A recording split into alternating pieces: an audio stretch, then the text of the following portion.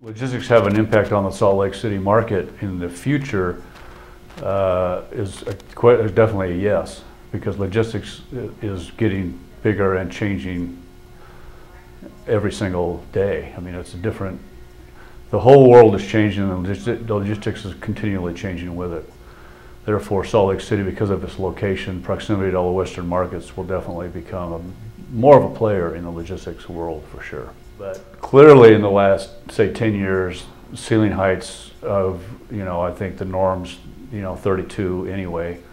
A lot of doors, a lot of, the buildings are getting much larger. For example, 15 years ago, a large building was 200,000 square feet. Largest building you'd see in Salt Lake City. Now, typical spec buildings, 500,000, 400 to 500,000 square feet.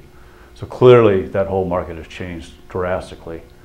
More doors, more trailer parking is a huge issue with a lot of users these days. I think it's all the nature of the logistics business, because they're in and out so fast.